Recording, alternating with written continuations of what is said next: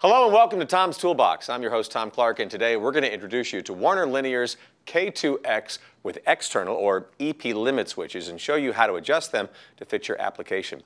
Now, as always, you want to observe proper lockout, tagout practices for safety's sake. This could be hooked up to power, so we want to lock out and tag out to make sure everybody's safe. Speaking of which, we're going to put on the appropriate PPE for today. You should do the same for whatever the job calls for. I've got my glasses. Remember, safety is always priority number one. Now, a key part of any linear actuator application is the switching that will stop the unit when it reaches the end of its stroke or travel.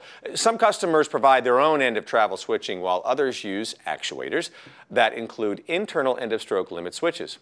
EP units have external limit switches that can be simply adjusted. They mount to the sides of a very robust aluminum cover tube.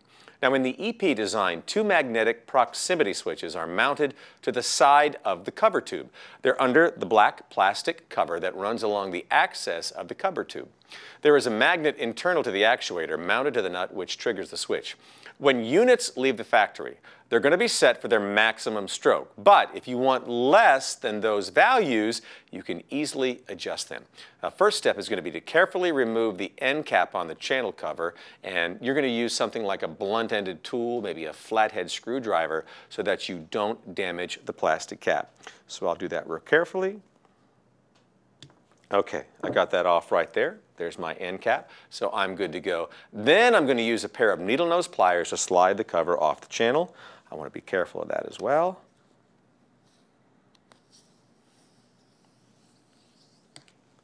There we go. How about them apples? All right, you want to be very careful. You don't want to damage that cover during the process. Now, before you change the switch position, make a mark or note where the switches are. These will be the home position for these switches if you ever want to go back to a full stroke length. I've got myself a magic marker right here. So there, I'm good to go. Those are the ends. So that's going to be the maximum stroke. Now, to adjust the switch, we're going to use a 1/16 size Allen wrench to loosen. We'll slide it into the desired position and then gently tighten the set screw. All right, so I'm going to do that there. I think it's about an inch. Tighten that up. Make my mark. So if I ever need to go back to that length right there, I'll know where it is. So I've reduced the stroke by about an inch, and you may need to reposition the wires as well. Now, when you are done with the adjustment, you'd replace the cover, put the end cap back on, and then you are good to go. By relocating the switch, we have effectively changed the stroke length of the unit.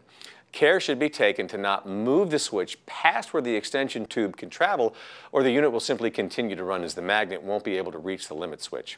The switches are fully sealed and IP65 or IP69K tested and approved. The switches will sense a change in magnetism, so you want to ensure that no external magnetic fields are close to the actuator to avoid false activation. To verify that the switches are working, you can use a magnet on the end of a wand, which will cause the switches to actuate, or you can opt for the version like the model that we're using today, where an LED will activate on the actuator to indicate the unit has reached the end of travel.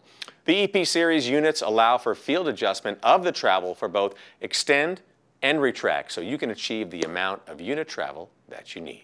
Well, that's going to do it for this edition of Tom's Toolbox. If you have any questions on anything you saw, just contact your nearest Motion Industries branch location.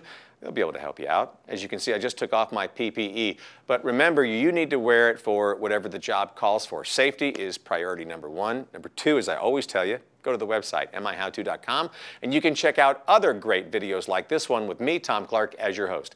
Thanks so much for watching today.